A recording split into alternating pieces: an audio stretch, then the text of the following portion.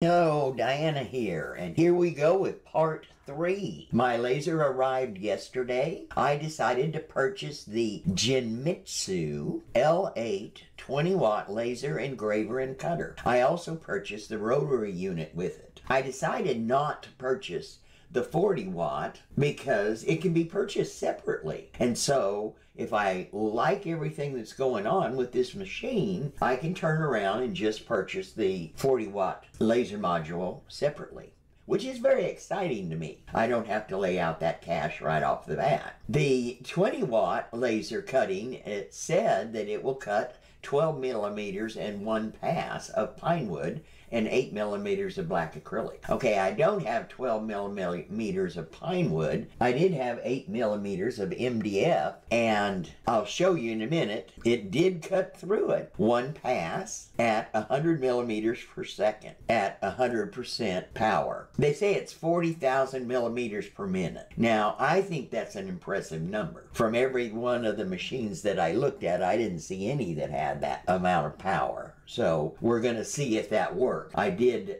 bring it up in one of my tests up to 30,000. I didn't go up to 40 yet, but we'll find out. It says it has the optimal airflow. You can see right here. It only has a 3-inch fan, which I replaced that with the Cloud 9. I'll show you how I did that. Then it has risers that allows it to go up to about 80 millimeters. So that's a really nice feature. The honeycomb is 481 millimeters by 473 millimeters, so it's a real nice, solid, good size. I've been using light burn with it, and it's totally, fully compatible. The laser module has 3 focal points, which I really like. The problem is that you have to remember to set it for the wood that you're doing your test on. You have to remember to set your focal point. I haven't tried the plug and play engrave yet. We'll find out what that is. It has all the nice safety features. It's a beautiful machine. It is supposedly Class 1 certified. When you put the risers up, I'm not sure if that still qualifies it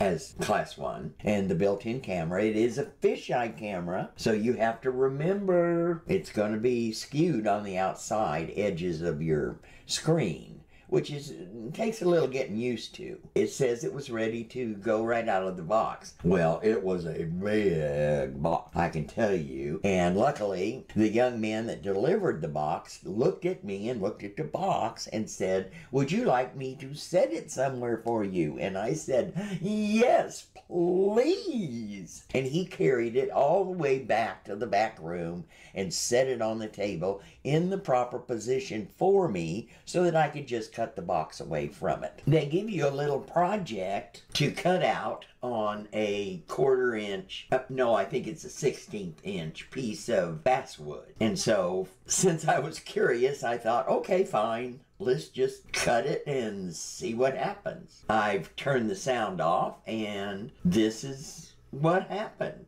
In all the studying that I did online, one of the curious things was I learned about kerf, which is how well pieces fit together when you're working with them. So you have to learn your kerf on your machine to make sure that it all slides together correctly. Well, they give you this little cute thing. When it was finished, it looked like a little ball that was supposed to all hook together. Well, it was so tight that there was no way that you could put the pieces together. And so we cut out this cute little ball thing that you couldn't put it together because it was too tight. The kerf was too tight.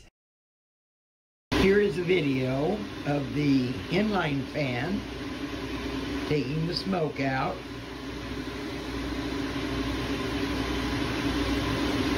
Does a really good job. Now, I'm going to turn the inline fan off so you can see what happens when it's off. It's off.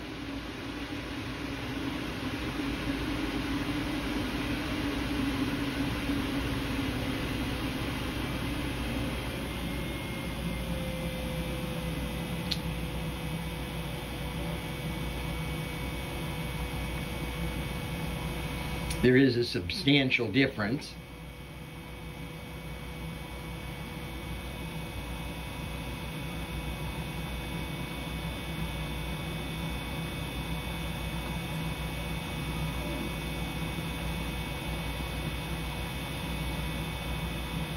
Now I'm going to turn the inline fan back on. It has a selection so you can go as high as you want.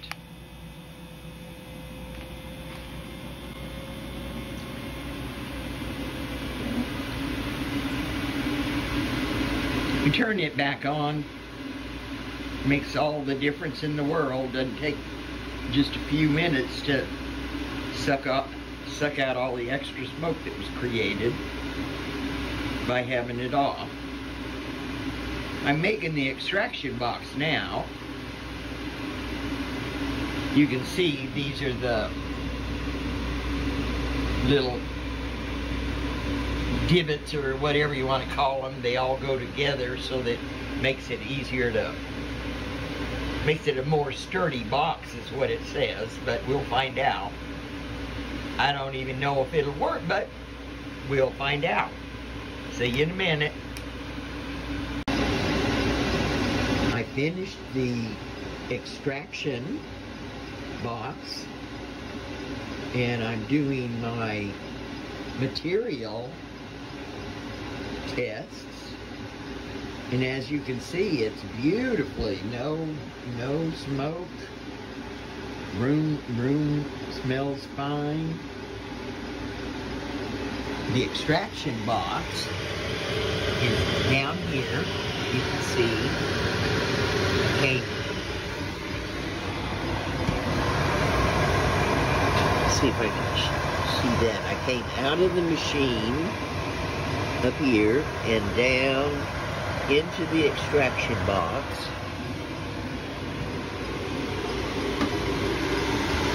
And in the extraction box, came out of the extraction box and went straight into the inline fan. Then the inline fan is going straight out the window. So far it's working beautifully. I still need to figure out how to turn off this little fan that's on the back of the unit. This little fan. I need to turn that off. It does seem to be interfering with the nice, beautiful, heavy flow of the inline fan.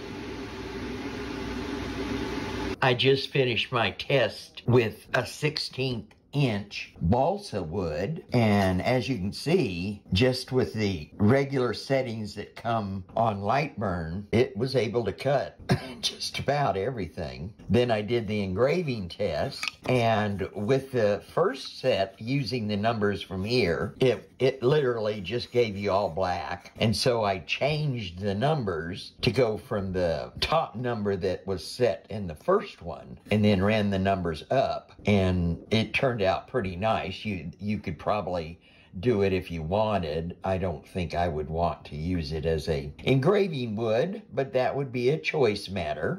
My point was it worked fine. I'm not sure what wood this is. I think it looks like it's basswood, but I wanted to play around with seeing what would happen when you did a engraving with the basswood. And as you can see, there's a lot of things that you'll have to work here. I mean, this is my first try. I noticed that it's really dark in the eye area, which you would have to lighten up. My settings, I don't know. I haven't played with them yet. I was just wanting to show you that I have tried the engraving on basswood, and it's gonna work. I just need to prepare the drawing so that it will make the right type of engraving look that I want. I just finished my cutting test on a 1/4" MDF. Most of the things that I saw online told me that the setting would be 100 millimeters per minute and to do 7 times around. Okay, so my first time I went around, I set it for 3 times and it set on fire fairly quickly around the end of the second time. So I backed it down to just 2 times and again started burning. And I thought, well, you know, it looked like it nearly got all the way through with 1 pass. And so I ran 1 pass and it did. It got all the way through except for this little teeny, you can see there's a little teeny part right here where it was kind of catching. But with a little help, it popped out. I think you could probably, it's pretty smooth all the way around if you look at it, except for this one little spot. So I think if you did it on the back, I think if you went in and took a little knife or something, I think you could probably have a very smooth cut. I was impressed. Sure didn't take 7 cuts. So now it's time to literally just get everything going. We have it all set up. It's working really good. There are things, a million things to learn. My part 4 will be to show you some of the little projects that I have completed. It may take me a little while, but I'm very excited. I'm very pleased with my purchase. I'll see you in a little while. Have a good day. Diana.